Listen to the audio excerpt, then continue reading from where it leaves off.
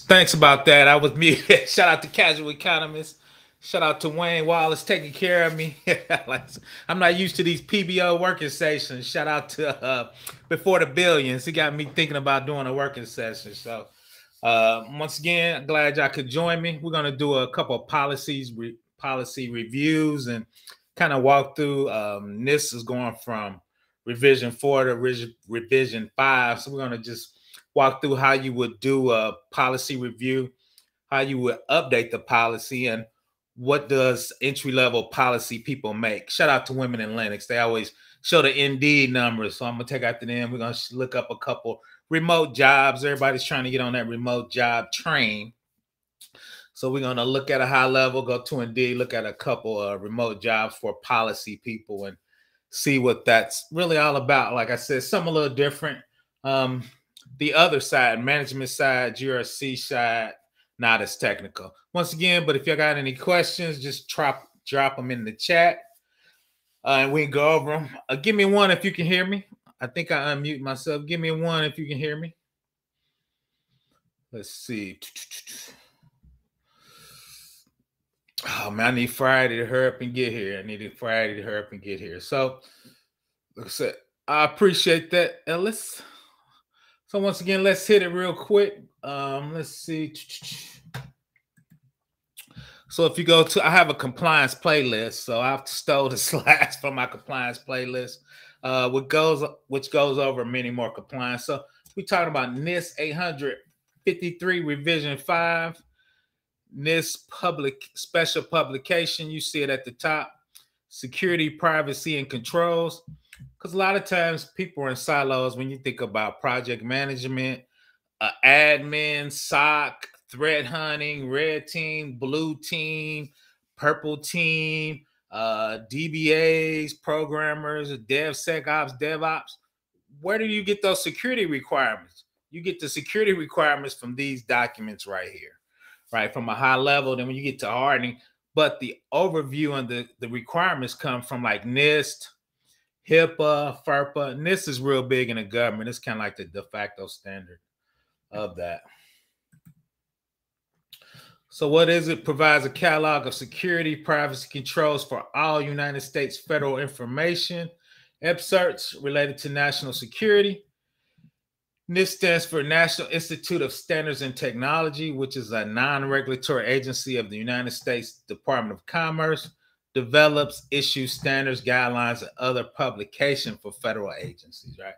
I like that federal money, right? And I like that government money. I always say tax money is infinite. So I stayed in the federal space for probably 20 years and I finally got out. So, but there it is. The other one, FISMA, Federal Information Security and Modernization Act. So those are kind of what we're going to talk about. Most government agencies and a lot of states using this. And a lot of private companies use this. I appreciate that, Wayne Wallace. A lot of private companies use this because they bid on federal work, right? To get that federal paycheck. So if you're talking about Booz Allen, the top 4, Arthur Anderson, PricewaterhouseCoopers, they all use NIST because they all in big federal clients. Booz Allen does a lot of work for the IRS, so they're in this. So this is a good federal compliance and security. Even if you're on a technical side, and I'm going to do a couple of videos where you take NIST and show how you apply them to a database or web server, app server, or even programming for DevOps, right? So that's why we're talking about NIST once again on the compliance side, GRC and risk, right? So we're going to touch on the policies today.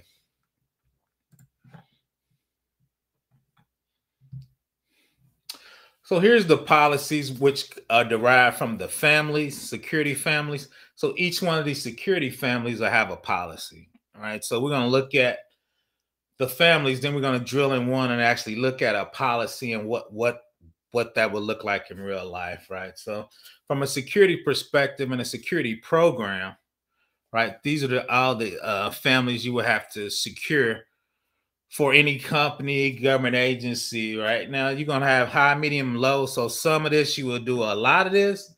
Or if you're low, you might only do a little of this, right? But you're going to have some in each one of these, right?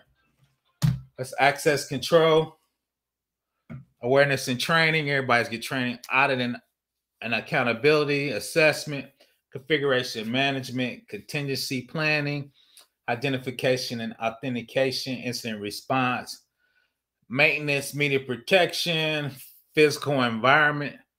Right, a lot of people forget physical. Right, you talking about fencing, webcams. I worked at a place that had armed guards, so people forget about the physical. I know we're always talking about physical protection, planning, program management, personnel security, PII, processing and transparency. The big ones that came out though was risk assessment, service, system and service acquisition, system and information integrity, and supply chain risk, right? Because Kaseya's got hit. A lot of people were getting hit in the supply chain. So the big one that got updated was risk assessment and supply chain management. Are you reviewing all your subcontractors, your third party, anybody else you're sending data to, right? Because most companies send data out to be printed, shredded. You're paying people, you sending stuff to the IRS for taxes, you sending stuff to child welfare. So all those programs help secure all that data, right? And that's when you're talking about running a compliance program. Once again, if you got any security questions, put them in the box. We're just going to talk a little bit about policies from a NIST perspective. The other part of cybersecurity, which is the paperwork, I always put all that on the side of management, right? Because management, you know, when you go sign, you got to do your standard use policy, what you're going to use your laptop for. You got to sign that you're going to return it. You got to sign what you're going to use a computer for. You can only use it for work, right? So all those are the policies and procedures here that you have to sign up, right? Because a lot of that's from a legal perspective. I'm gonna interview a couple lawyers because that's the weird thing. I never thought I would be on phone with lawyers every day, right? Because you're talking about terms and conditions, which are in here. When you do vendors, you should have security language in your vendor contracts because they should be at the same security you're at, or you need to understand what security they're going to be at. And that contract says what they need to do to keep doing your business so you can break the contract, right? So these are once again all the security families in NIST 800-53. Talking a little bit about GRC. This is one of the security families, all right, access control. And over here, depending on what level of classification your data at, right? We just talked about low, medium, or high. Most people are at moderate, right? Because high means life or death. So there's very few programs where you're going to do life or death. Nuclear, hospitals, manifest, if you're moving chemicals, will be high. Any type of data. Once again, I used to do a lot of work with the IRS, FERPA for education, all that stuff is at moderate, right? Because theoretically nobody's gonna die from it or have death. So that's why the majority of your stuff is at moderate here. The weird thing is if you look now, moderate and high are on a lot of the same families because China and Russia have been hacking our system, so they're actually been giving you more requirements on moderate.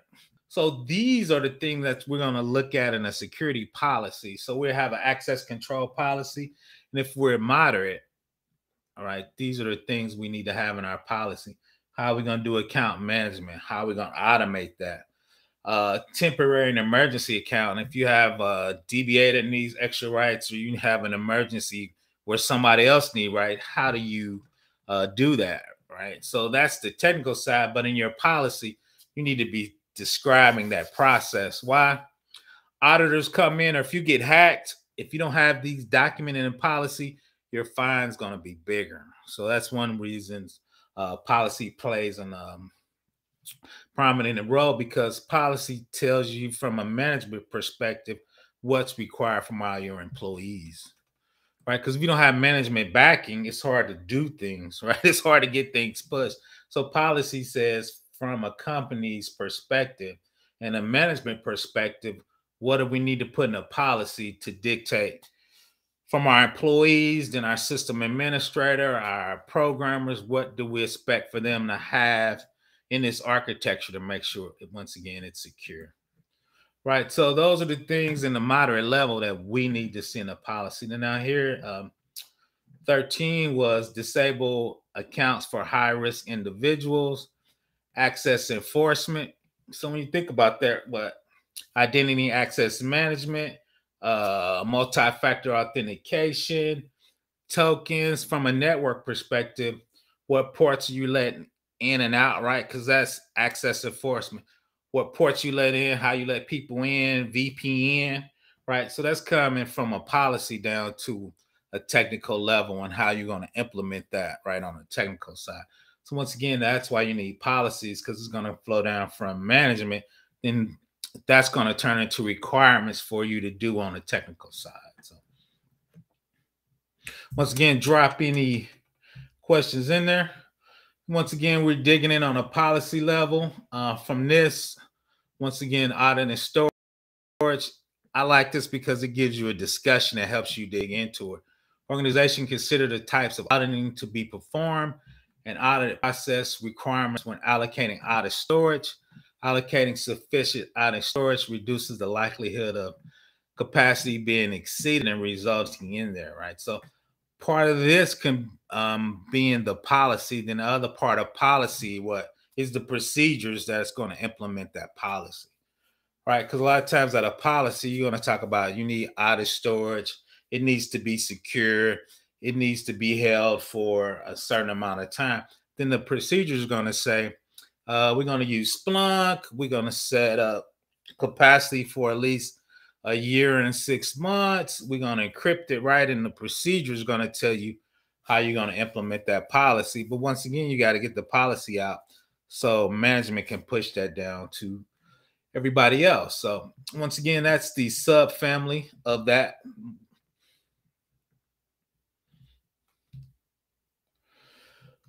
Then that shows you AC1 tells you, and this is on all security families, you got to have a policy and procedure to be in compliant with NIST 800-53R5.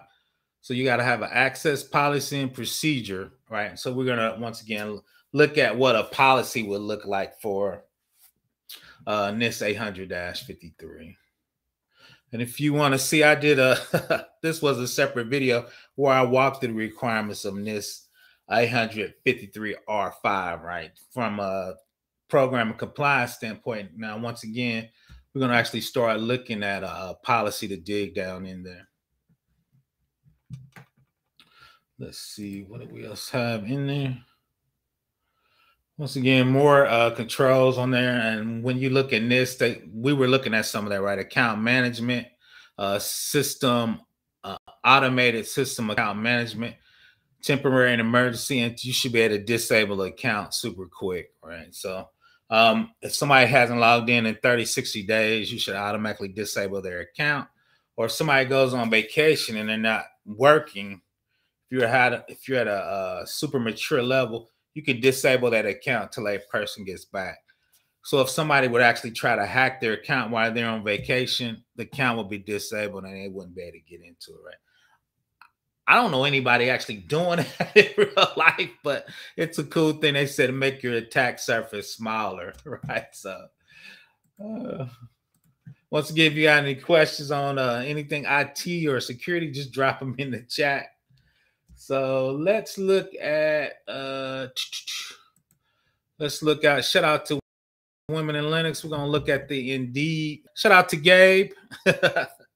I can never see you on my stream side, man. I gotta figure out what's going on with my restream and Gabe. Shout out to Gabe. He knows about those policies. When you work for big company, they be over policying you. But once again, when you're doing federal work, NIST 800 is good. What's up, brother Michael? That's used throughout the government in the federal space. Like I said, I used to do a lot of IRS work, DOD, FISMA. A lot of that uses NIST 800-53. So once again, let me switch over. I'm gonna get my my Women in Linux on. Oh, I'm about to end the stream on accident. I better get it together, man. Struggle streaming. So let's look at the Indeed and see what make sure that's coming up. Gabe, I can't see you on my restream side, so you're gonna have to hit me up on Struggle Security if you need anything. Well, next I'll be checking both. I take that back, Gabe. I'll be checking both. But once again, I looked up a few entry level jobs on Indeed that was remote. Make that a little bigger. So what I did, I said NIST and policies. I said don't bring up anything with firewall because firewall policies were hot. Once again, these are entry level remote work, so you can be remote, but the primary jobs in Chicago, 85. So let's look at requirement. PCI, there's the NIST, information security, full-time healthcare, little high trust in SOC 2. NIST is in there. There's the NIST. So compliance, execute IT compliance plans to ensure internal SOC environments are high trust or SOC. Understand control framework, high trust NIST. So once again, these are entry level. I just pulled a couple out. So they wanted you to have the GCIH. That's a big one. Of course, ethical hacking. So I was going to get down to what they want. That's responsibilities. Ability to respond to technical alerts and incidents. Ability to trace down endpoints. They want a little networking, where I would talk about networking. SIM, PCAP, IDS. So even though it's technical, they want you to understand, like we're talking about those NIST requirements at the top. Incident response.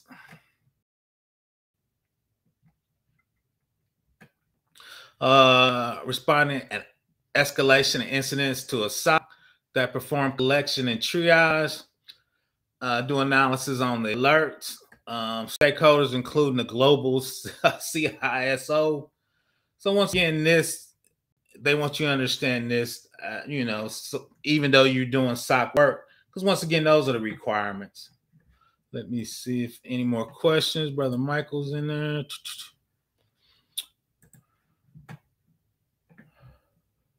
So I know everybody's, so if once you get GRC, accessor,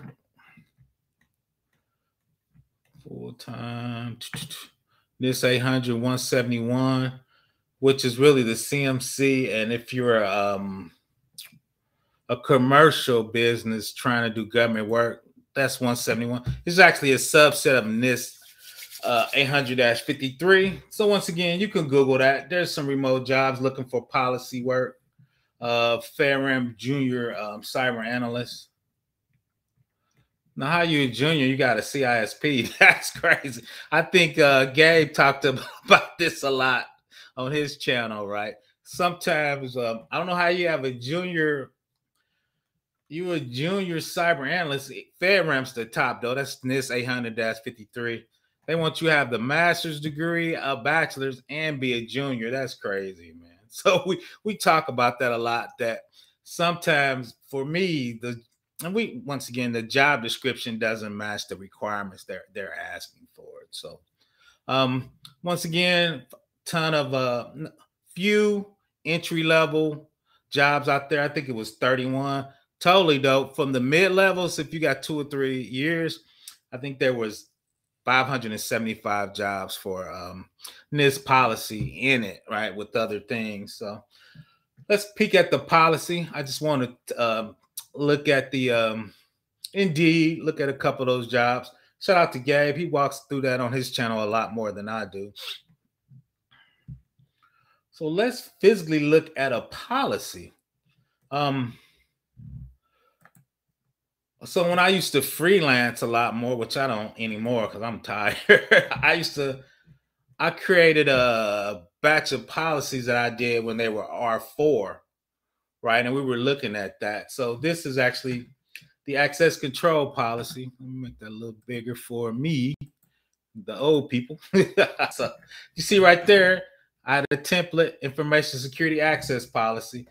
Then I could search for the organization name and their mission, right? And we were looking at the audit policy, but we're going to walk through this access policy and just highlight the things you would look at if you were actually doing an assessment of policies.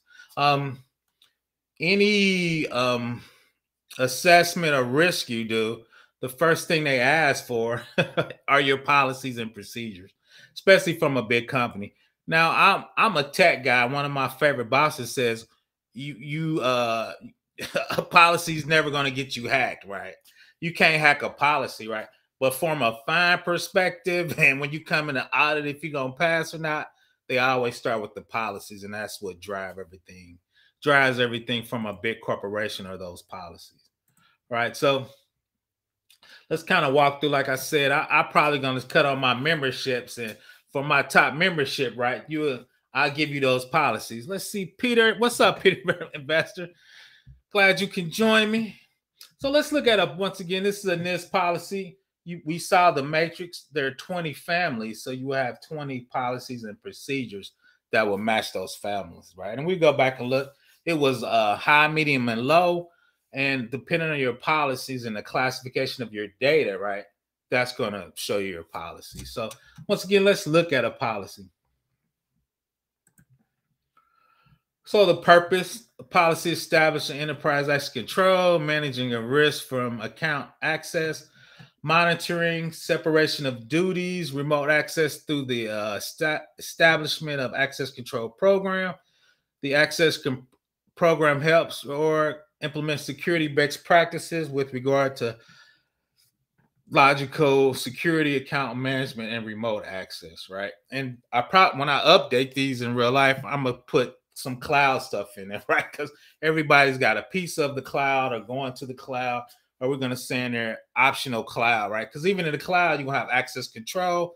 I'm an AWS, so you have your AIM. You would set up your public and subnets, right? You wouldn't say that, but from an access control and a logical security standpoint, that's what all that is in the cloud, right? So we got that purpose. Then whatever your company is trying to do, are you selling widgets, a nuclear power plant, trying to make a world a better, safer place, right? So you would put your kind of company purpose in here, right? Then what scope are you trying to do?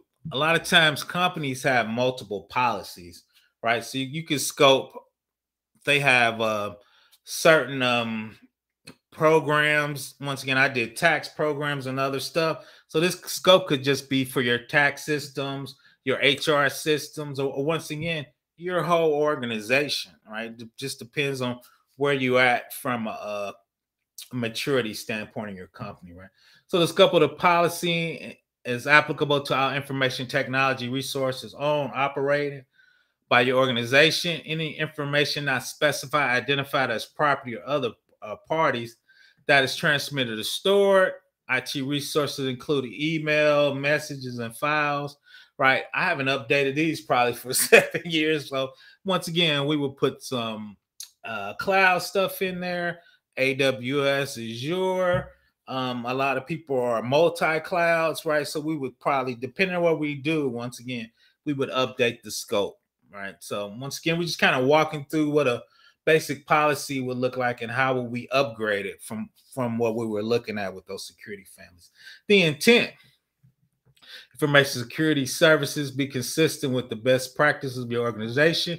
Its intention is the policy establish access control and its business units to help implement best practices with regard to logical security, account management, remote access, and once again, I probably upgrade and then put some cloud and some internet in there, right? So my goal probably over the next month is take this framework and get these updated for R5, right? So if I wanted to freelance, I would have these already packaged up. I would go out and maybe charge $4,000 or $5,000 for the whole package, right? A lot of small businesses do not have the proper policies they need to, once again, especially if you're trying to bid on federal work or do that type of work, right? So once again, the first thing you would look at in an organization a lot of times for assessment, NIST 800, or a lot of times for a red team, a lot of times people want to see the policies and procedures that um, lets you do a red team or a pen test, right? A lot of times, not a lot of times, there's it, I think it's in service and acquisition, they have you should do a pen test, right? So in that policy, it should say you can do a pen test. What areas are you allowed to do a pen test? Two is what is your exhibit? And Gabe, shout out to Gabe. Um, there's got to be a security language in there between you and the vendor doing the pen test, right? We trust Gabe, but we got to tell Gabe this is the boundary. This is what you can do. This is what you can't do. You know, Gabe's side, Gabe is going like, I need a letter. If a police roll up on me or FBI or you come back later and I did something wrong, I need a I need a contract saying, you know, what's the boundaries and I could do this, right? Because a lot of people be trying to sue you afterwards. So we want to make sure that doesn't happen, right? So let's see. I can see. So let's get back on that policy. So the intent, we talked about this. So a high level policy, we just walked through those segments that were listed and we're going to go back there. But let's go through AC1, access control. What does that mean? AC2, we looked at it, account management. We looked at it was wanted to be automated, right? So in the old days, you used to have to physically go on a database or physically go into Active Directory, right? Now, a lot of times they want to actually put that into some front end programs and it's going to give you, we call it job responsibility. So if you're an accountant, it should give you the accounting system, Active Directory, in Teams, what directors you need access to. You want to automate that because if you're doing it manually, you're going to mess it up, right? So you want to try to automate that in your organization as much as possible, right? When they put in a ticket, their manager should be able to click a button. I'm hiring, once again, this is accountant, accounts receivable, payable, or this is a security analyst, right? Junior. So you should be able to hit a button and give it all the access it needs. And on the other side, it's coming up here. You need to be able to deactivate that account when it's no longer required. And in the old days, people used to miss stuff or they didn't do it, and people would have access for 2 or 3 months once they left the company. So you need to be able to deactivate that automatically too, just as quickly as you did it. But once again, you need to have that in your policy so your tech guys know what the requirements they're working with. All right.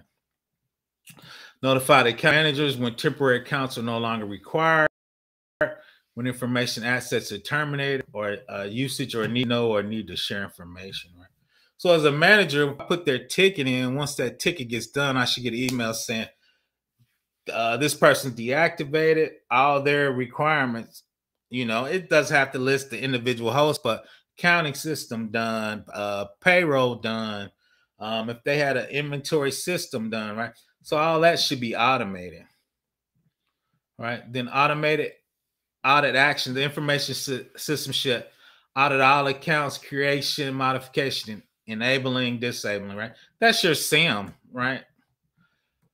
All that information should flow down to the SIM. So if somebody got hacked and somebody gave their self a high level privilege, it should be in your SIM and an automated audit action. And once again, you should on a periodic basis or at least annually review those accounts, right? So you need to send your supervisor or their manager saying, these are all their employees. These are the rights they have access to, right? So they should be able to go check a spreadsheet and say, good, good, good, not good, right? So you need to be able to review that, and especially since Casillas and all the hacks, people are really trying to enforce that. But once again, it has to be in your policies, right? So as you become a GRC analyst, right, you would come in and you would look at their policies and you would go, okay, they got this good, they got this, or something's missing. Say if they didn't have separation duty at 875, that would be called a finding, right? And you would tell them you need to get that in your policy, right? So they would have it's called a poem, all the stuff they're missing in their policies. You would write up a finding and give it to their management, and they know they need to fix it. Once again, when I do assessments, a lot of times policies, depending on which one, you usually give them 3 months to fix it, right, before you come back and audit them, right? So, and most bigger companies or even smaller companies are super good about fixing those. Once again, if you got any questions, just talking about policies on the policy review, something a little different. We're gonna get on that management side, gonna look at the policies, right? And remember, these are the requirements the security people use. These are requirements that the red team use. Once again, in this policy, you're going to say, what can a red team organization do for your company, right, to be in compliance, right? You don't want to go rogue, right? So in the policy, it would say, this is what we normally would test in a red team. This is our security artifact to the red team, right? And two, you would time box them, saying in the policy, you need to give them a time frame when and not to do the red team, right? AC6, we know least privilege. Everybody talks to that. Must employ a concept of least privilege, allowing only authorized access for users and process, acting on behalf of users, which are necessary to accomplish assigned tasks in accordance with the organization mission and business function.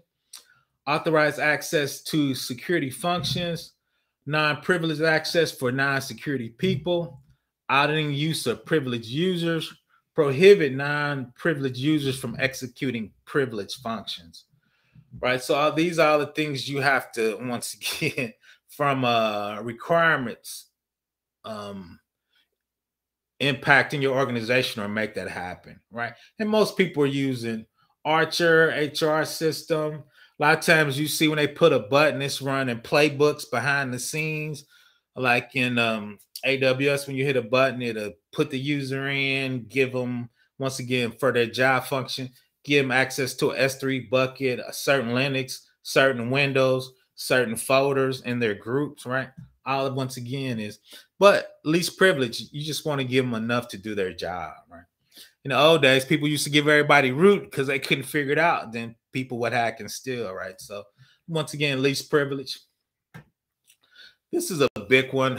Unsuccessful login attempt. Our organization business system must employ and enforce the limit. A consecutive invalid logon attempts by a user automatically locks the account or node for a particular time period, locks the account or node until the release by the administrator, delays and neglects logon prompt. So if a user logs in 5 times, you can lock their account, right? If it's a brute force attack and somebody tries 5 times, right, then they can't keep trying, right? You lock the account. A lot of people unlock it after a certain period of time. So you try 5 times, then I'll lock you out for an hour, right? Or I try 5 times, 20 times, each time the next thing, instead of an hour, to be 2 hours, right? So it keeps pushing them out and making them wait longer, right? So that's going to stop your brute force attacks. Hopefully after a couple times, you're going to get an email. Or a lot of times too is from a playbook. If you hit it 5 times and you up to 5 hours, you just blocked that IP from your net. Why? Obviously, that's a brute force attack, right? Or somebody don't know what they're doing. Right, so those are, once again, security requirements you need to get your IAM people, identity access management people, to put in effect for your system, right? Because a lot of times people ask me, what's those requirements? Where are you getting those requirements? Or what do I do as a small company? I say, well, let me give you some of this NIST 800. Then we can get you started as a small company. We'll go back looking at that. I wouldn't give them the mediums. I would give them the lows, right? You're a small company. You need to grow into security, right? We just give them to them. So we'll read a couple more, and that'll give you, once again, just the basis of a policy. So you, as a GRC person, when you review policies, this is what you're reviewing, right? AC session lock, we talked about that. Business must prevent further access by initiating a session lock after 120 minutes of inactivity upon receiving a request from the user. So if a person doesn't work for that, you want to basically kill their session. Why? If a hacker's in your system, sometimes they can jump on other sessions, right? Or do session spoofing, right? If there's sessions out there not being used. So that's one reason you want to kill it. Once again, security requirement, session termination. So that's basically at a high level what a policy is, right? You saw, I mean, we about to go back and look at that. PBI recently attended a seminar on cognitive cybersecurity. Have you heard of this area? I have not heard of that area of engineering cannabis. I have not heard of cognitive cybersecurity. Shout out to engineering cannabis. I have not. So let's look at that family real quick again, and then we could just talk about a high level.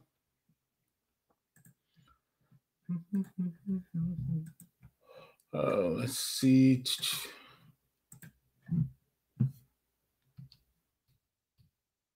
So those were some of the actual things we were looking at policy. Once again, we would use this list to make sure all these things were in the access control policy. We looked at automated system account, automated temporary and emergency account, disabling, automated action inactivity. So once again, you need the policy because that's going to be your security requirements for your system, right? A lot of people get confused and like, where are these requirements coming out? Are we bringing them out the sky? No, we're taking the NIST 800-53R5. These are the controls we're giving into each department, right? Because sessions going to be in your database. Sessions going to be in your web app. Sessions are going to be in your Windows. Sessions going to be in your Linux, right? So even though this is one policy, when you're implementing each one of those tech domains have session in it, right? You as a security analyst needs to understand these and how they actually flow down into your tech stack, right? But the cool thing is we looked at some junior jobs. You can just go and look at the policy, right? Okay, is all the policy in there? Then you get a senior or mid-level guy works with those individual teams to make sure those security requirements are being met, right? And that's the hidden gem a lot of times is you don't have to be super technical in each one of those domains, right? Because you're going to work with the DBA, you're going to work with the system administrator, you're going to work with the security people on those sessions, right? You're going to work with the Linux guys. They're really the SME. You as a security person just needs to make sure they are meeting those requirements. Like you said, after 120 minutes, your session gets killed, right? You have an automated way to create a Linux account, AWS account, Azure account, if you're doing multi-cloud, right? So these requirements is what you got to make sure it gets implemented. Because what's up, CL? Because these requirements, and that's what CL does, you know, we always say we delegate, right? So you delegate that to the SA, you delegate that to the Linux guy, you delegate when you kill a session. So you got to make sure your SQL Server is doing it, your Oracle database doing it. Now we're doing MongoDB. If you're doing those SQL, all of those technologies got sessions in them, right? So you got to figure out, okay, after 120 minutes, 60 minutes, 15 minutes, right? What is that? And once again, you need to get that implemented. And that's hard sometimes. Sometimes they're going to say we can't do it because it's going to break the app, right? Which is fine, right? So now we got to do a POAM, document that. What else can you do to make sure that control is being enforced or being hassled or something else is doing it, right? That's when you get more into a senior security analyst. Once again, we're talking about a junior analyst coming in. He would just look at the policy and just making sure from a NIST 800-53, we looked at it from a moderate standpoint. These are the things we're looking at and getting accomplished from a policy standpoint.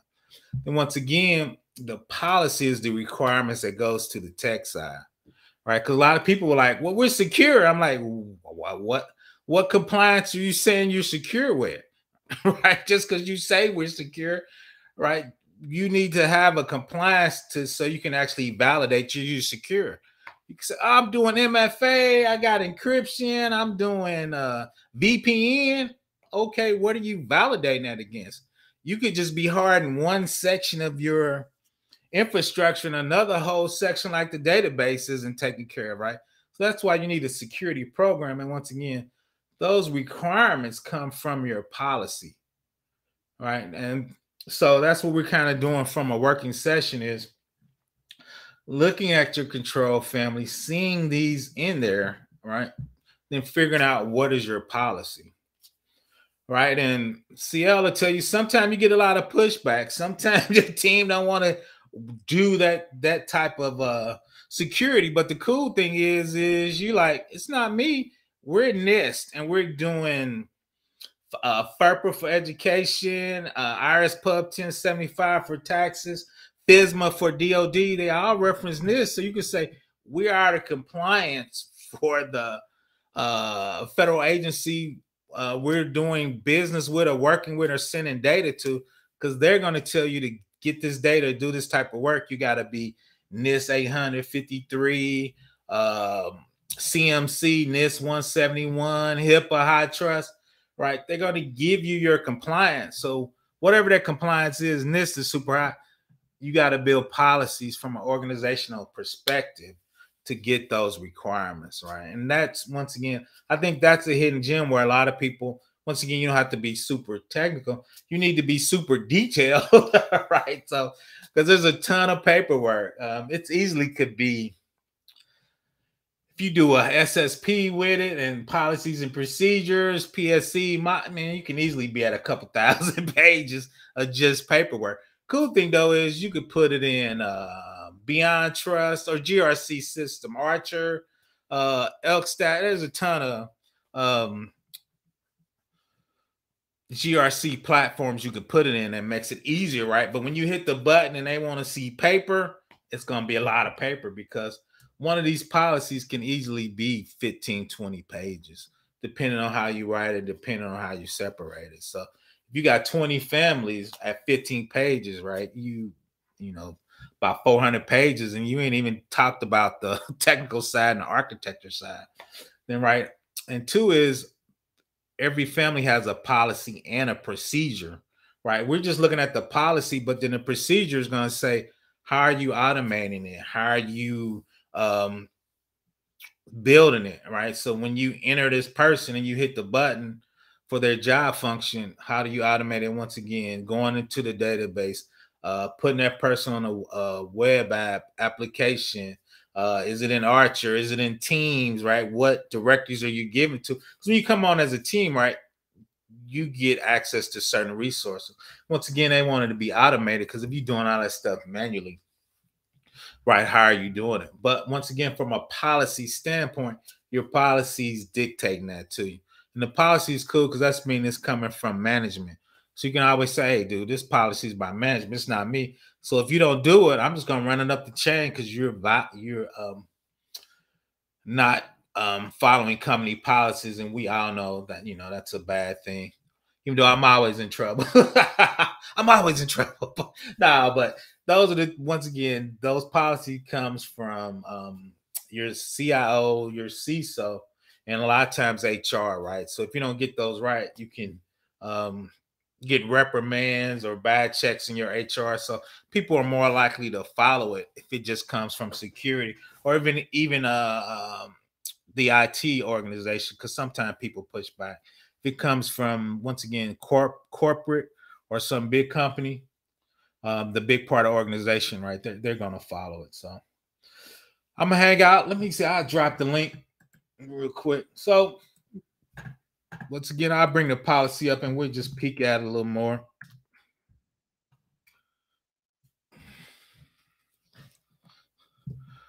Once again, hope everybody having a good day. Like I said, I took a little break.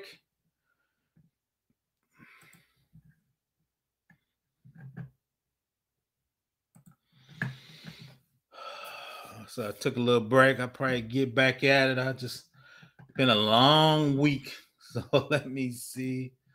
I'm going to drop that policy back in there and just highlight it real quick. Once again, I used to have a bundle when I used to freelance. So I need to get my bundle tight. So like I said, I think I'm going to do that as a part of my membership, you'll get a bundle in the future. So if you want to get in that policy game, or if you starting your small company, you want a policy. So I think that's in a bundle. Then 2 is appendix.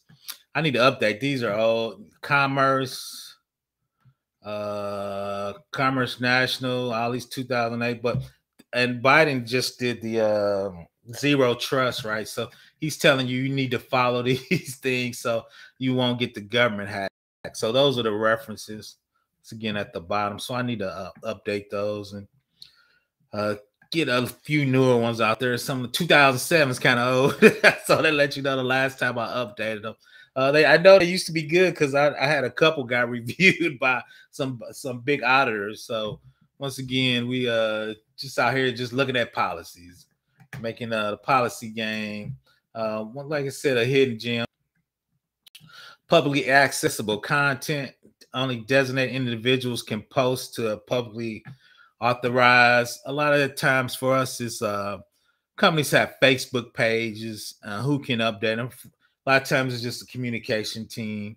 But who can, if you're a company, can do that in public? Because you don't want everybody just posting stuff about your company, right? So once again, your policy. So if somebody do something you like, right, you got it in documentation, and you can reprimand them. Hopefully you're not reprimanding. Access control of mobile devices. Are you letting people put stuff on phones, not on phones?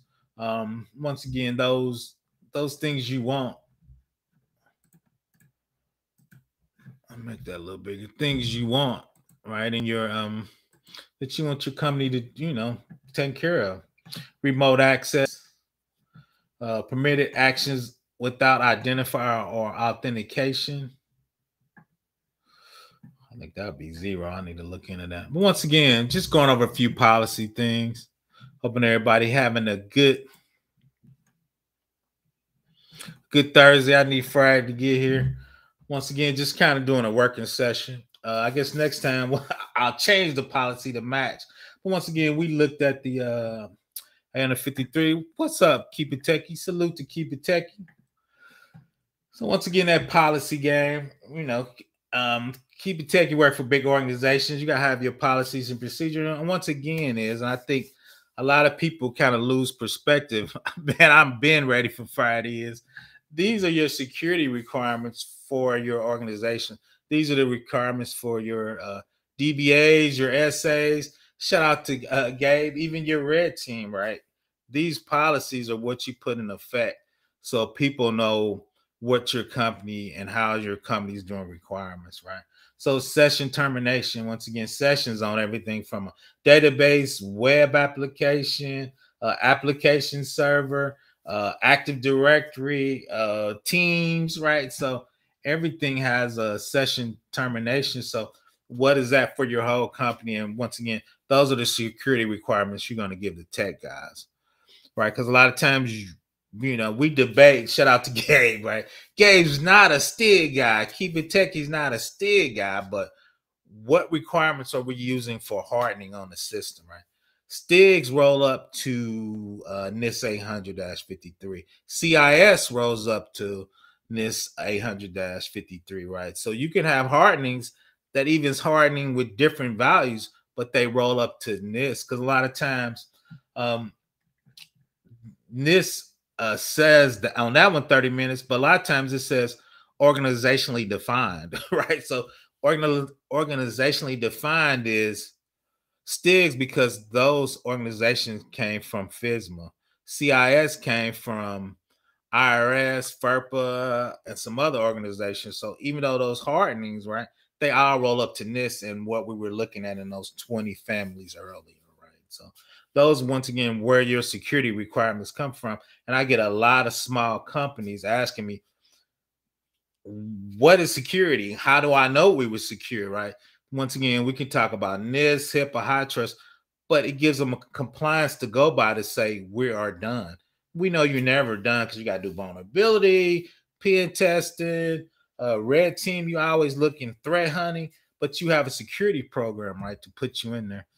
Shout out to Lee Mitchell. See what my man got. How would you create a policy for a small business to get on track? do you just plug in policies from this? We could. Let me show you something real quick. Mitchell, I know you just joined us. What I would do if they're doing government work, I would start them off with NIST. But here we were looking at NIST. If you can see low, medium, and high, I would start them off with low, right, to get them started. And so they're only doing a subset of NIST. So that's how I would get them started, Mitchell.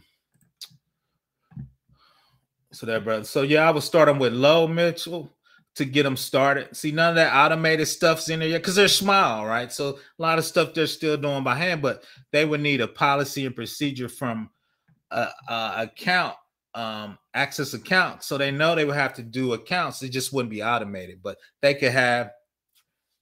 Can you create a template automate? Oh yeah, facts. Yeah, because realistically in engineering cannabis 100%, because when you're really talking about AWS, you're really setting up templates, but you can have them fire up automated stuff. Can you create a template automated policy for?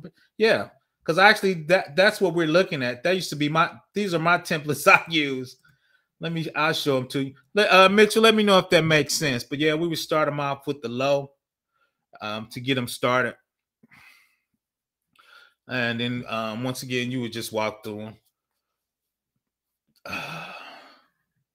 Because it's funny you mentioned that engineering cannabis, because I have templates. I'm thinking about switching them and just putting them in AWS. Then once you put your company name and kind of your purpose and some high level stuff, you could automatically generate out the template. So I've been actually thinking about that. So let me show you my templates. Because yeah, I've been thinking about doing memberships, engineering cannabis. So I think for my one of my labs is I'm gonna put these templates are my templates that I have for decades. I want to upgrade them to NIST, but like you said, these are templates. I can put these in AWS, then put the organizational name and the mission and just generate out the body, right? You click a couple buttons, like Mitchell said, are you low, medium, high? Kind of what's your architecture? Then just spit out templates for your architecture, right? What database you're using, what NoSQL database you're using. Are you using EC2s? Are you using serverless? You click a few buttons, engineering cannabis, and I can just generate these templates out for your business for that particular domain you're in. So it's funny you mentioned that. I'm thinking about doing that on my memberships. I think about doing that on my memberships, engineering cannabis. So I think that's going to be one of the labs we're going to work on my memberships. Just building an AWS, like you said, it's the template. And I got the, you see it right there where it says organizational name. Type in there, type your mission in, click kind of your architecture you're using on-prem in the cloud. Then it just kind of builds these templates and say, this is for your company and this is what you could give your auditors and pass. Right? But I always remember policies is what you want to be doing. Technically, you might not be there yet, right? You might want to be doing MFA tokens, but you're doing MFA phones, right? So the policy is really where you're trying to be at. So a lot of things you don't have to have it implemented yet. That's what you're going to implement in the future, right? Because policies is where you want to be as a company, right? The procedures is actually what you're implementing for your company, but the policy says, shout out engineering cannabis, we want to do cognitive cybersecurity. We want to do blacklist IPs, right? Because there's sites out there that knows all the IPs of the hackers, right? You can get into there, right, and do that.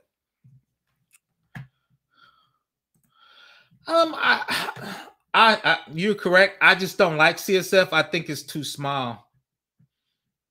No, Black Jack Yak. I'm not disagreeing with you. I think NIST CSF, from a cybersecurity standpoint, does not hit enough of the security families.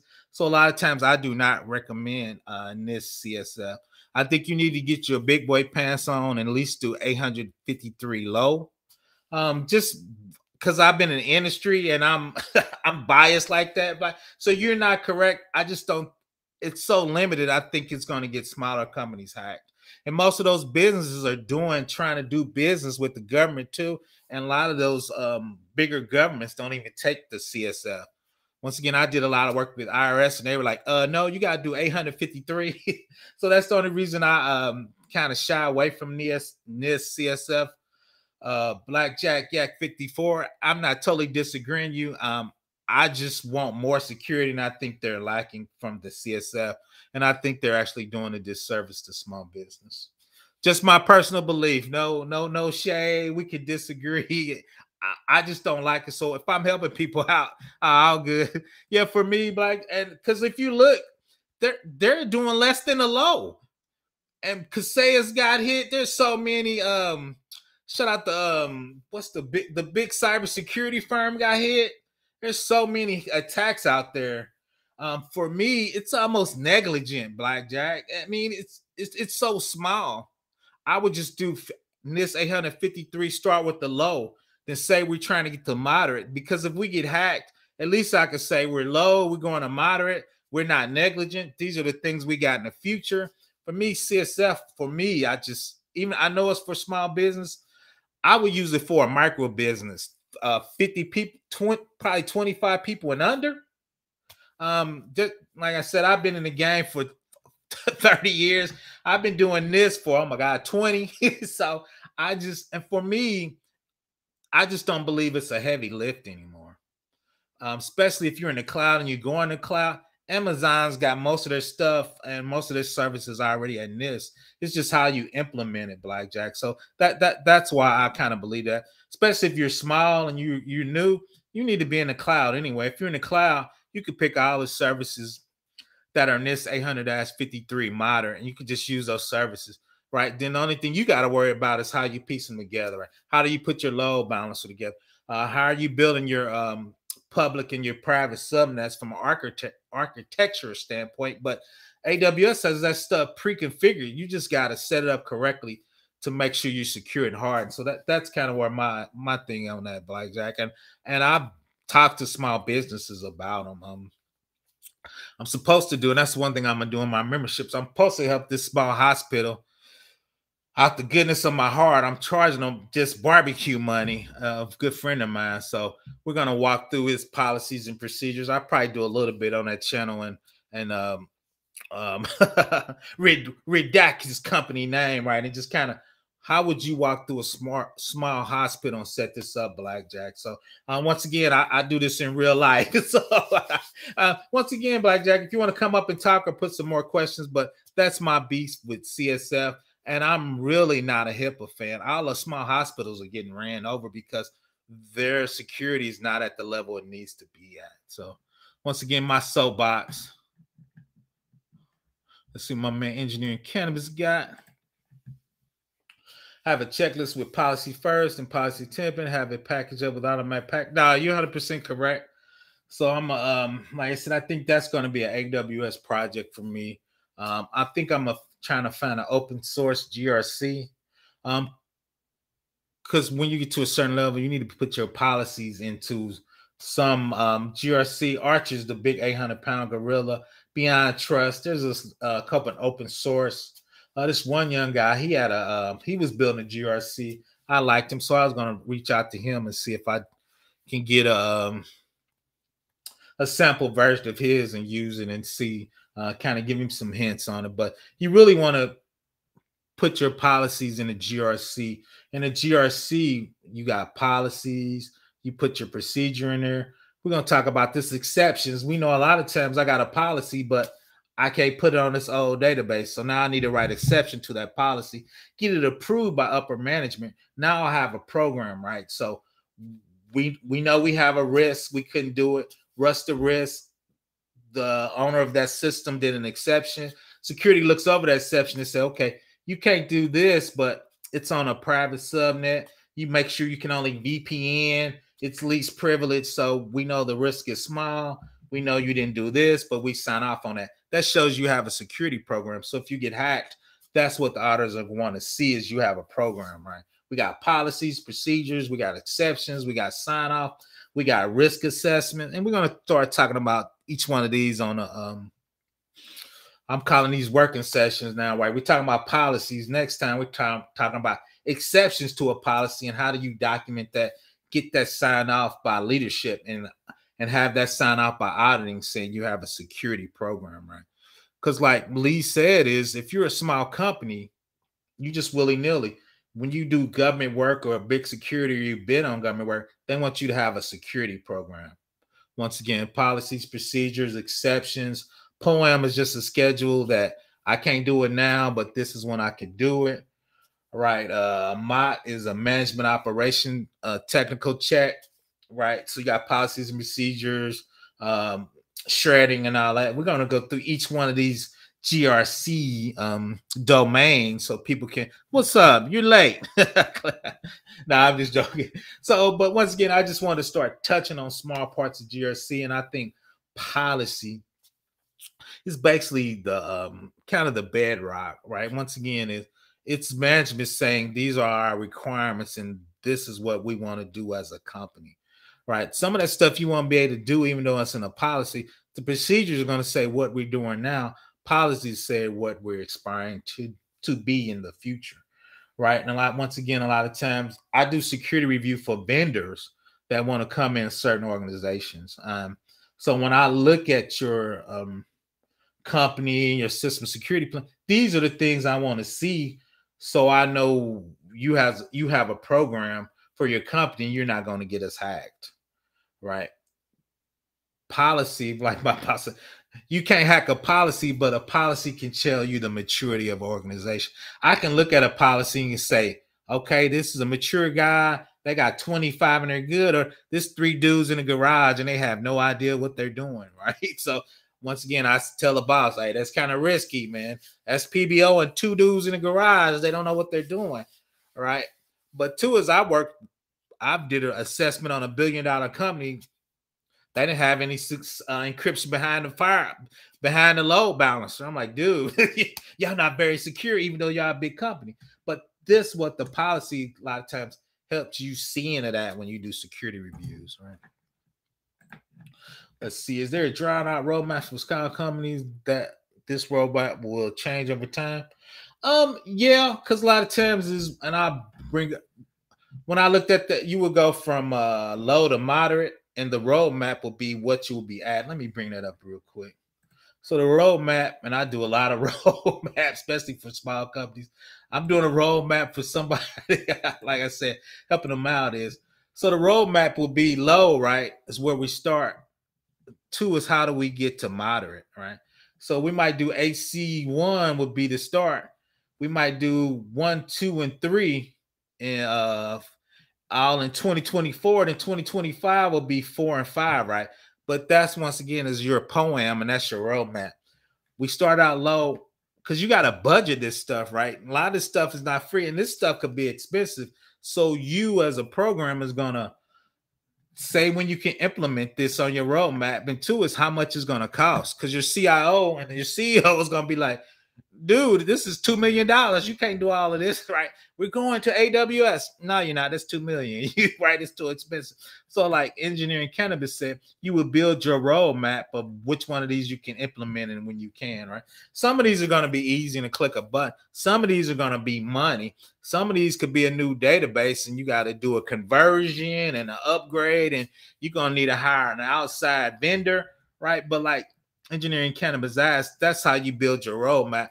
And you as a security consultant, and like I said, when I get my memberships, we're going to be working on how to get you into that level, right? You can sit down with a company, and it's called scoping, right? And we're going to talk about that too. Is the scope is which one of these can you do at a certain time frame and how much it can cost. And some things are a bigger bang for the buck. Some things you could click a button and be way more secure. One of the cheapest things you can do, especially when you're in the cloud, is MFA. You click a button on AWS, you MFA. You can do I think it's the Cisco one. I think it's $3 a user. They give you a token, go to your phone, way more secure. Now we done seen the golden SAML where you can break MFA, but you at the top of the pyramid of hackers, right? So some of these things, once again, you could be cheaper and click a button, right? But your policy is going to walk through, like you said, what's your roadmap? So if you're a small company, I'll say, what lows can you do? Then 2 is what part of the moderate can you do? Then we'll say, okay, that's what we're going to do in the first quarter, second quarter, third quarter. This is how much it's going to cost. Once again, when you work for companies, how long is it going to take? What's the cost? And what's my risk mitigation, right? Is this 10,000 going to make me 30% more secure? Or this 10,000 going to make me 1% more secure, right? So you as a consultant, those are things you need to be telling your client. Shout out to Gabe. He in that director level. PBO is just an individual contributor now. Yeah, so let me know if that makes sense, engineering cannabis. But yeah, so that's how I sit down with companies or smaller companies. I used to. I'm tired, but now. So when you sit down with smaller companies, but two is sometimes people be skimping on that budget, right? So a lot tech security is not free, right? And just the time of getting people migrated and moved over, right, is a whole nother thing. So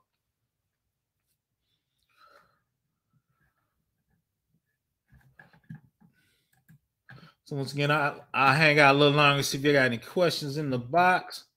But no, so that's how you work with smaller companies. And once again, it sounds harder. I would tell small companies, pick Azure or AWS or Google or Oracle or Rackspace. A lot of their services are already NIST 800-53. You just have to configure them, right? So you don't have to buy a VPN. You could use Cisco VPN with AWS. Click a button. It automatically provision, meaning they put their phone in, you sign off on it, you get your token on your phone, you sign up, you're MFAing already, right? A lot of stuff is pre-built in there, right? So you can have all your privileged users that are system administrators on Linux. Shout out to Keep It Techie. You can have them MFA every time they go on a Linux box to the command line, right? Because those are counter privileged. Because if you hack them, a lot of times you got root on that box, right? So you want to MFA for the essays, and you could just say this MFA can only get to these Linux boxes. They can't get to any databases. They can't get to any S3 buckets. The only thing you can admin is Amazon EC2s on these particular subnets, right? That's least privilege, right? We were looking at the least privilege policy. So that's how you get it from a technical level and where you get those requirements from. Learn connoisseur, learn cyber remote that collect data, build algorithm. No, that's cool. Like I said, I've heard of it from once again, Amazon and Azure, they have those services set up to help you do that. I think AWS was called, I think Copilot was the Azure one, right? So they look into your logs and they learn about your organization and what they believe are the known hacks from that particular type of attack, from a MITRE attack. So a lot of times Amazon and we talked about that, engineer, Amazon pre-builds that. You don't get to handle the model theoretically. They help you with the model. So those big companies are trying, because to an engineer, they're going to charge you extra for that. It's going to cost a lot. So yeah, so I know, once again, AWS has theirs. I'm sure Azure has theirs. So, but two is, like you said, it's a growing field and they're getting better at it. But because I know if you use Sentinel for Azure, they have built-in artificial intelligence in Sentinel to look through their logs and kind of figure out, like you said, from that type of learning and attacks on their logs, because they're taking stuff from all their customers, learning stuff, then they push, like you said, that cognitive learning, whatever they learn, down to all their other customers, and they charge you an arm and a leg for it. But it's the best of the breed, right? So that's what we need to get to. I guess I need to do a stream on that so I can make sure I got that down. Shout out to Engineering Cannabis. He's always on the machine learning, artificial intelligence. You got a wrench? Let me see if my man got a wrench on there. Drop your channel there, Engineering Cannabis. Go check out AINME. I've been looking at some of his videos. Make sure you go out and subscribe to him. I would say subscribe to Keep It Techie, but I get most of my subs from Keep It Techie. Shout out to him. So he's sharing me. He always take care of the old dudes. Keep It Techie be sharing my stuff, helping the old people out. And my little channel grow, man. Trying to get a little barbecue money. Once again, put any questions in the chat. Let's see. I'm gonna hang out. Let's see if Engineering Cannabis put his channel on there. He's definitely the artificial intelligence machine learning SME from MySpace in here. I always send people to him, right? I'm aware of it. I dabble in it. I know what services does it, but I'm not doing it right. I just pick the service and configure it right. And we're going to talk about that in the future. Like I said, that's more on the technical side. We're going to hang out on the GRC a little longer, get some more policies. Next week, we probably talk about procedures and poems, what that looks like in real life. Once again, I just wanted to touch base on GRC. I think it's a hidden gem. I think a lot of people are trying to get into cybersecurity, and I think I won't say easier, but that's just a different domain knowledge and different talent. Not as technical, more of a kind of like that PM world. I always put project management, policy writers kind of together, management. Policy, once again, coming from management, getting that detail, making sure it gets signed every 3 years, a year for procedures. Once again, that's what a security program is based on, right? And that's kind of the topic. I think, I'm not saying we get lost. I think that's the next level. Which getting the Smiths, how you get paid. We talk about DBAs, we talk about cloud, we talk about SIMs, we talk about each silo, but your security programs has to communicate that. Because in the end, when you look at the SIM, you got to be able to trace it through your whole organization, right? And to get that in the logs is really what the policy is going to tell you. We looked at it, what you need to audit, right? Make sure your time is synced, right? So your time is not off, so you can trace that transaction through your whole organization, right? Because you got a company firewall, a firewall at the EC2, a firewall at the database. So you should be able to track each one of those coming through in your logs. And so if you get hacked or something gets changed or something gets sent out, oh, shout out to Master IT. Go check my man out. He definitely had great content. I appreciate that. On the way. So shout out to Master IT. Check him out. Definitely good content. I always see him on sharing his stuff on Facebook. He probably don't know my real government name, but I'll be sharing him on Facebook. He's doing master work on Facebook. So he's definitely one of the guys. So go check him out. Does he got see, he got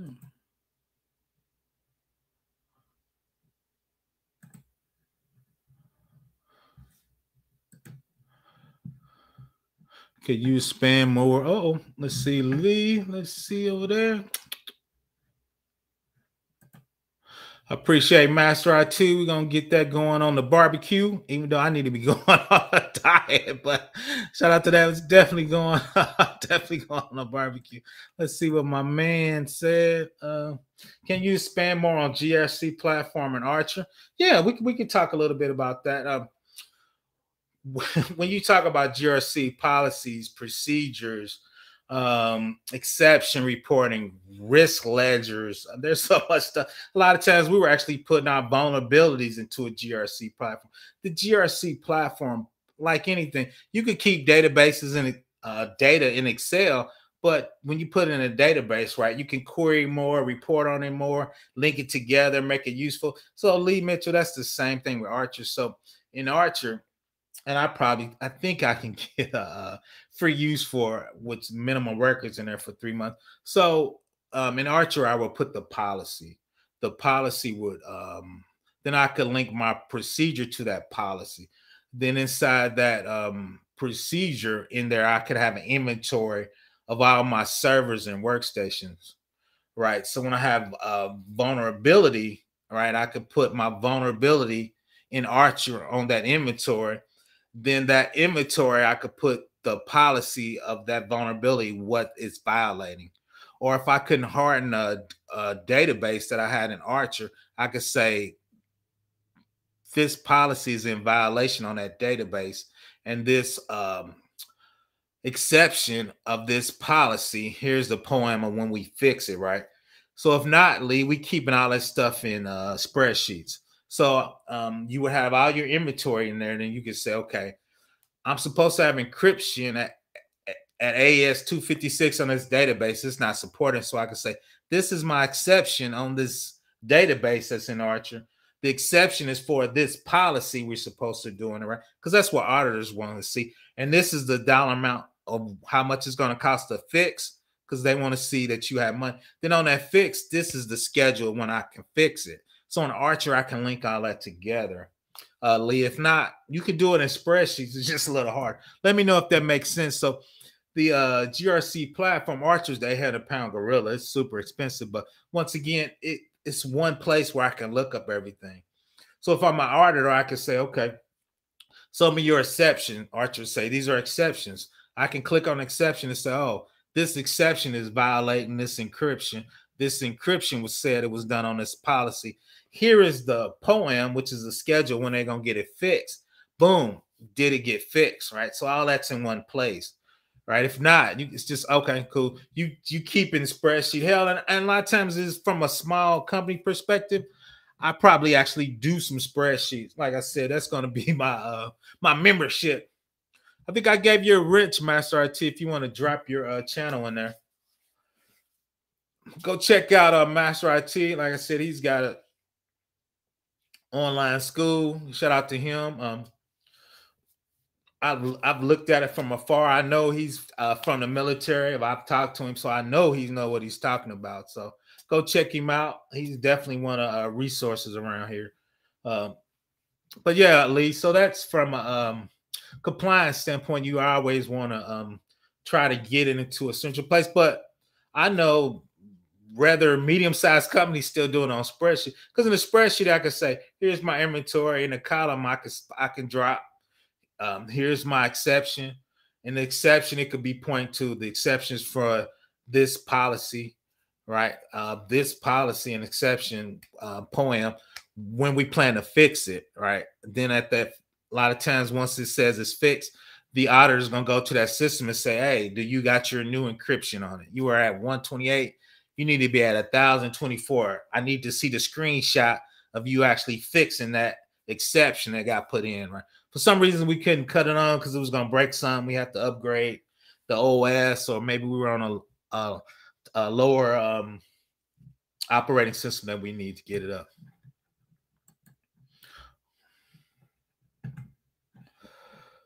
Shout out to Clark trying to see Master IT can drop it. Maybe he might have just tipped it, cut out. Clark. I don't know. He might have cut out sometime. But once again, I'm staying around any questions. So yeah, Lee, and we're gonna look at that from a spreadsheet perspective in the future, and actually from a GRC. Once again, I think I can get a free smaller version of Archer to run a little bit. Then two is I'm gonna try to always do an open source version of something that's pretty good if you're a small company, right? You can spin it up yourself or spin it up in AWS and just pay a small fee to host it. So I like to do the big and small on that league, because I know like everybody else, it's hard out here sometimes. Just Google him. He's if you go to Facebook and do Master IT, he's all over Facebook. He has a Facebook group, so just go out and reach out to him on Facebook. I think obviously he has a YouTube channel too. Just if you go to his about page, but reach out to him on Facebook. He has a ton of advertisement. I know he has a group. Then if not, reach out to me at professorblackops@gmail.com. I can try to link y'all to it. But yeah, just reach out to him on Facebook. Like I said, he's always on Facebook around. But yeah, so I'm gonna hopefully do a GRC program. I'm probably gonna do 3 or 4 more of these at different levels. Then we're gonna see what it actually looks like in a GRC. I'll create a risk register. I'll do an inventory. I'll do policies. I'll do a sub policy. Policy this is a corporation policy, right? From corp. You as a division might say, we can't do that, corporation. We doing this sub policy, right? So you can do policies and a secondary policy, right? Then two is, once again, we do the inventory, the policy, the exception at what you do an exception to the policy. Two in there, usually we try to do a dollar amount. it's called a control board, or people want to show that you put numbers with it so you can actually do it. Then on top of that, the poem, when you plan on getting it done. And the poem usually lists the CVEs, what you're trying to fix, and when you're going to fix it. Right. And a lot of times we put 10 poems on one poem because there's 10 things on the database we need to fix. Right. So you don't need a separate poem. You say, we're going to fix these 10 things. I'm an Oracle. I got on the Oracle database between here and here. These are the 6 things we're going to fix and upgrade, right, from our poem to make from our policy so we can be in compliant, right? And that's what a GRC system look like.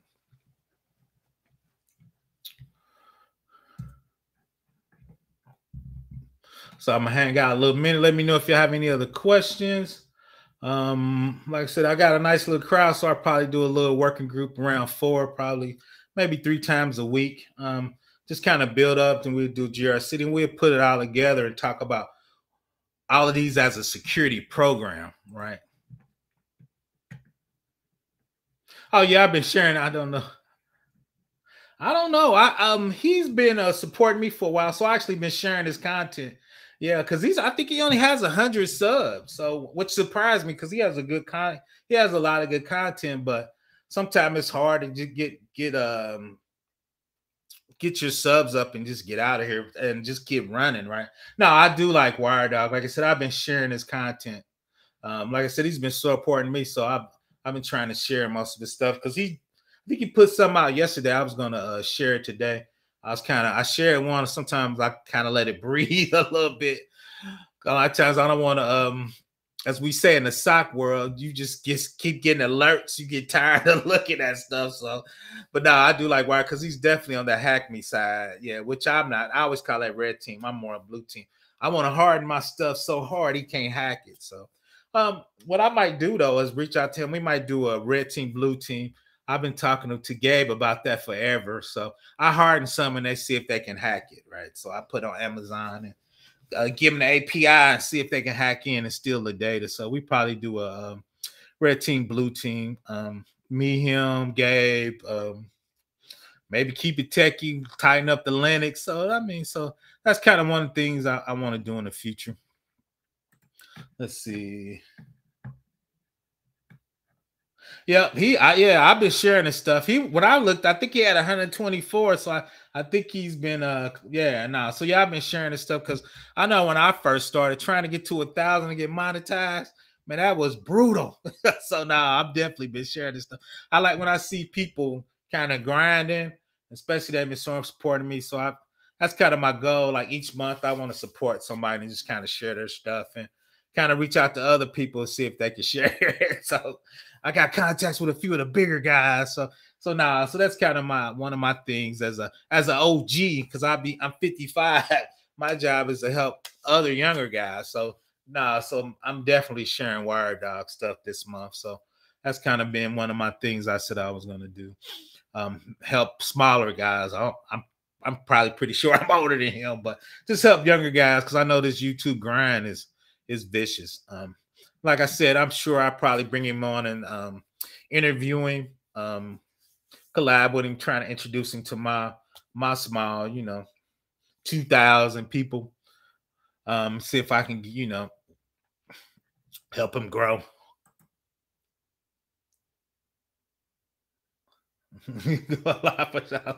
I appreciate it, yeah, man. I try to help people out, man. Number one, that's just one thing I wanted to do when I came to YouTube. I'm a little older, so I really came here to help people, right? If I make a little barbecue money, I'm cool, but I really came here to help people. So I'm in Kev Tech. I work for Kev Tech on his Discord. I gotta do a little more for Keep It Techie on his. Kev Tech gave me my own little channel, little sub channel, so I'm always posting whatever I post. I post it in his, and I'll be answering questions in Kev Tech's channel. So I'm always trying to, help people. Shout out to my man, Master IT, because I know he came from the military. I know he's grinding. So his stuff is good. Tech G, Black Heights. So I've got guys, shout out to Engineering Cannabis. He's definitely machine learning. So I'm sure we're gonna do some collaborations because I know his AI and me trying to help his channel grow. So I usually try to do at least some once a month on cloud, AI, and machine learning because logs are so big now. All that's really machine learning, artificial intelligence. So definitely gonna collaborate with him on that. Salute to Game Over. So yeah, so I try to make sure I shout out. I'll be on other people's channels, shout people out because their channels be much bigger than mine. So yeah, I'm an OG. I try to stay in my lane. So, but I do try to give people shout outs on bigger channels, man, because that's how you grow. And I think this sector's tech needs to be bigger. I think that needs to be a focus. It's 7%. I would really like to get that to 10 or even 15 where people get in there. And we know the main cause, and that's one thing I'm gonna work on this summer is gatekeeping, right? How can I help people do policy reviews and cloud reviews, give them something to put on their resume to look like a big enough project where that can be counted as experience so people can get hired, right? I just did a video where they were talking about cybersecurity short. They said, I thought it was 800. They said it was 1.3 million cybersecurity openings, right? Well, if you got 1.3 million, we should have more people in the pipeline, right? So why are these people getting blocked, right? What are you looking for, right? That's why I did my Women in Linux. Let's look at Indeed. Let's see what they're looking for on these job descriptions so we can do projects and hopefully get those to count as experience to help people get in. Because once you get in, you can roll. It's just getting in. So, but you got 1.3 million job openings, but you're not letting people get in, right? So that's perplexing to me. Some of it's not perplexing. I mean, some of it we know what it is, right? So, but once again, I think if you work on your craft and we give you those bullet points to put on your resume, I was showing you a policy template, give you a policy procedure so you can say, this is what I've done in real life, right? This is the projects, once again, I'm supposed to be helping a guy from a small hospital do some policies, procedures. I'm sure we're going to talk about cloud. Do that as a real project to help people get experience, right? So they could put that on their resume, right? So that can help them get a job, right? So we need, I don't want to say defeat the gatekeepers, but we need to make sure people are getting the correct skills and the experience, right? People we saw that one was a junior FedRAMP. They wanted a master's degree and 3 years of experience. I'm like, dude, that's not an entry level position. Maybe that's entry level for FedRAMP. So I think one thing we need to figure out is across the board, what is entry level? Right. Sometimes I think we just making, and shout out to Kev Tech. He talked to this a lot about entry should be 0 experience, right? That's why it's entry. I mean, you can say 3 years, you just need to put that. That's not entry though, right? We need to put that in the moderate experience or higher experience. It shouldn't be entry, right? So I think we need to figure out what entry is. Entry should be 0 to 1 or 0 to 2, right? But if you got enough labbing, enough experience for your labs where you can show that you can do the work, right? You should be able to get in there and be able to show what you can do, right?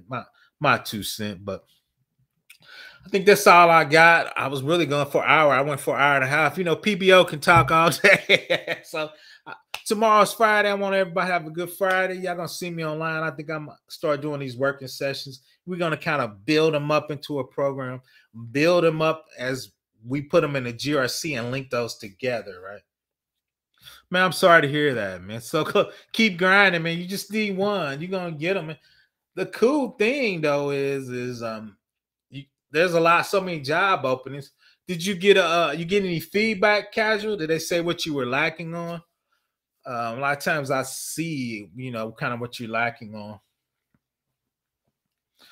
It's hard out here. Like I said, I was at a consulting company for a while. Not a while. I was there for 10 years. Then the client didn't renew me. So I interviewed for a ton of jobs before I got one, casual economist, and I got experience. I think some though, they said I was overqualified. One said they thought I was asking for too much money. So trying to figure out where you fit, casual. Don't get don't get discouraged. Like I said, I was humping for a minute when I switched, right? So it's crazy. Lacking experience. I'm trying to fast track to the money. Nah, I'm feeling you. So yeah, that's one of my big things. Shout out to Casual Economists is what can we do lab wise or project wise so you can put on your resume so you can so you can show that you have experience in. I don't know what particular job you were trying to get, but I think that's one thing we need to do a better. Shout out to you. Thanks for coming through, man. I think Casual, that's what this summer I'm gonna need to try to figure out that with some other guys. Theo, Keep It Techie, Tech G, Master IT. I think we need to put together. What's up, Chaos Ring? I think we need to put together a big project so we can get you some experience and actually run it like a project. Casual Economist. Between me, Gabe, Keep It Techie, Tech G, Master IT, we got enough experience and work in corporate America where we can actually do a big enough project so it could count on as experience. So I think that's something we need to figure out, casual economists. I think that's what we're lacking in this space. I think we got a lot of, which is not bad, and a lot of it's good material, but it's all siloed, right? We got the A plus, the security plus, the network plus. Then we got the GRC. Shout out to Simply Cyber. Then we got the shout out to Keep It Techie. We got the Linux, but we need to do somewhere you build all that stuff in a project to say this is what I did, because when you run stuff in a production like environment, that's when the bugs come out. That's when you figure stuff out. It could be a memory leak and you don't find out for a couple of weeks till the memory stop working, right? But so those are the things I think we need to do as a place on YouTube, and each one of the tech guys kind of need to do a master project. And we know you do those in college, right? Where you do your master project or your ending project, where you put 2 or 3 things together, right, from different classes to show that you mastered it. So I think that's what we need to do. I'm working on it, brother Michael. That's it, and that's what casual, and I think that's what everybody's having problems with, right? So how do we do that, right? And there's enough. I'm not saying siloed in a bad way, but Keep It Techie's got the Linux, right? I got the GRC in the cloud. Will's all in the cloud, right? Women in Linux, they got the cloud. She's got the Docker. What's the other one? Kubernetes, right? But how do you run that as a security program? Spin it all up, fund it, do the policies, procedures, do the compliance checking. Make sure the Kubernetes is NIST 800-53, right? And how do you, what's up, EQ? I'm ending it. You came at the end, but I'm glad you joined me. Just check out the replay. I need to do a better job of scheduling them out a couple of days so they can actually reach that. Yeah, I'm fully in the tech. Oh yeah, tech is where to be, man. I love econ's my first love, but I feel like unless you a PhD, you can't make money in econ. I love econ. I just better at tech.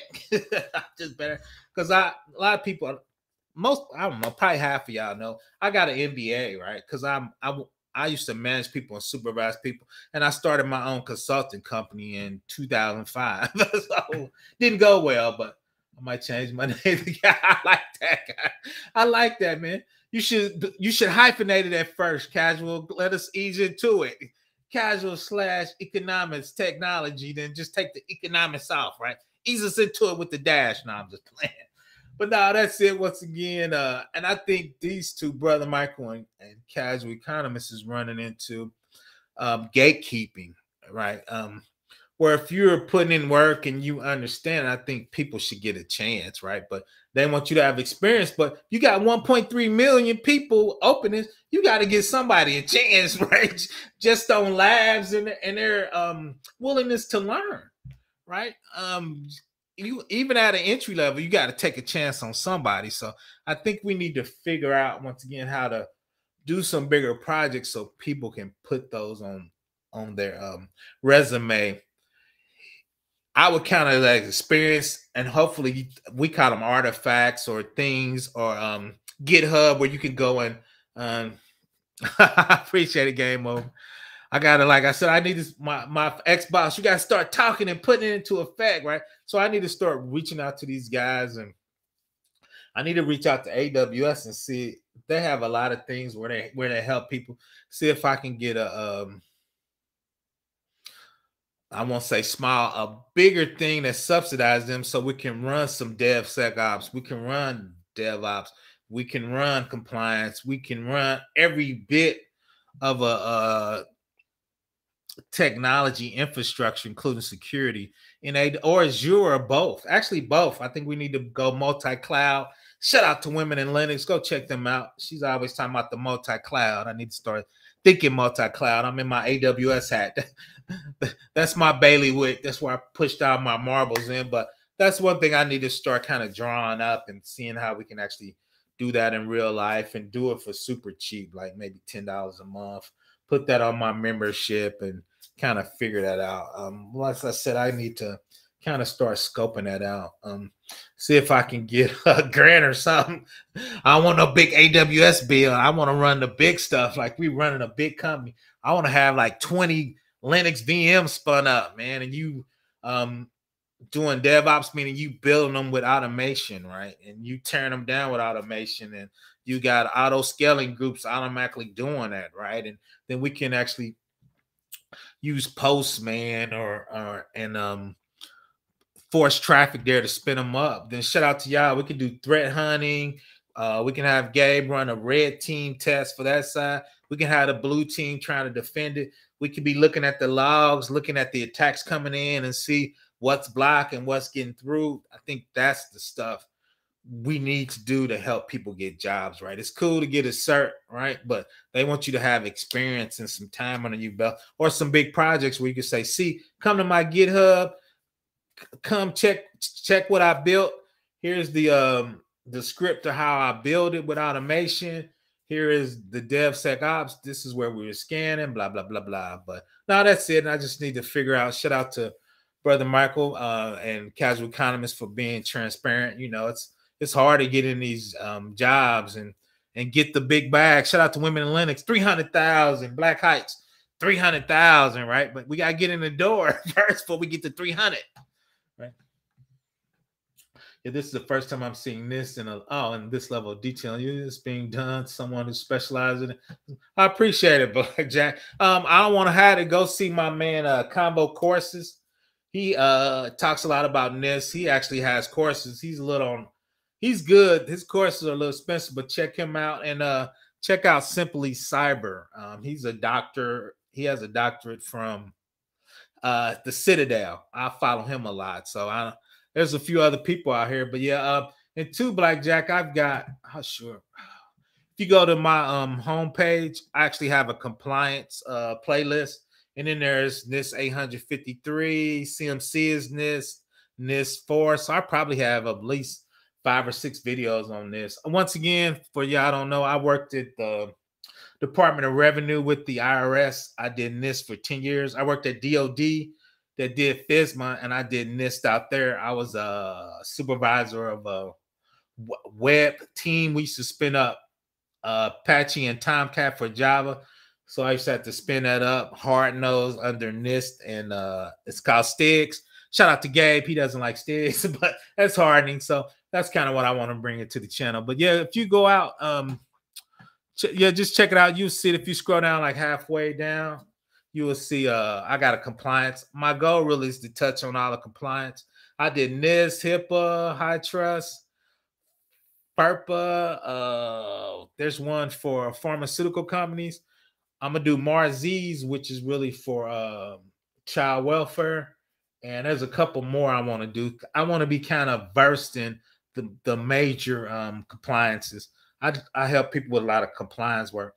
NIST, HIPAA, FERPA for education. So I at least want to have an understanding. Most of them are pretty much the same when you learn one, but once again, I was helping a guy with a pharmaceutical company do some work on one. So that's kind of where it's called GXP.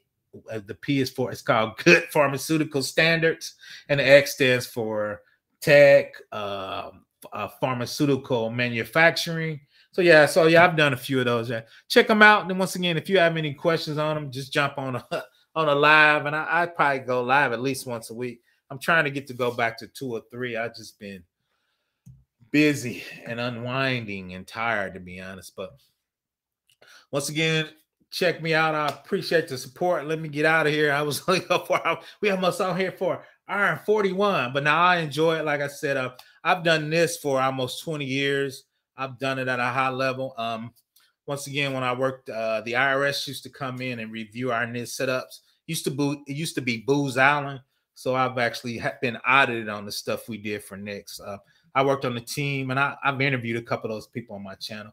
So I worked with CISOs, CIOs, compliance directors, security architect, CTOs. I'm a interviewer, old CTO. We used to get into it, right?